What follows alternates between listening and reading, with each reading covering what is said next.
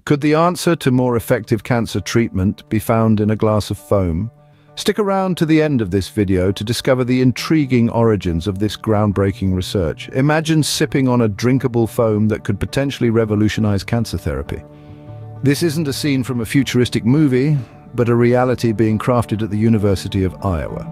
Researchers there have developed a drinkable foam that is infused with carbon monoxide. You're probably wondering, what's the connection between carbon monoxide, a gas we usually associate with danger, and cancer treatment? Well, the connection lies in the unusual observation that smokers who are exposed to increased levels of carbon monoxide seem to respond better to a type of cancer therapy known as autophagy inhibitors.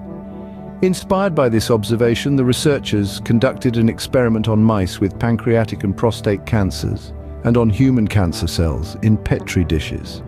The results were nothing short of remarkable. This carbon monoxide-infused foam significantly reduced tumor growth and progression in the mice. Even more impressive was its effect on the human cells, which showed a significant anti-cancer effect. This promising discovery has propelled the researchers to consider testing this approach in human clinical trials.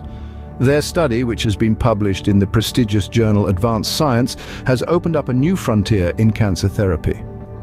So, what's the intriguing origin of this research that I mentioned earlier? It all started with that observation about smokers' response to autophagy inhibitors. Yes, it's surprising that a harmful habit like smoking could lead to a potential breakthrough in cancer therapy, but that's the beauty of scientific research. It often uncovers truths in the most unexpected places. This drinkable foam might just be the next big thing in cancer therapy. To continuously be enlightened, like and subscribe.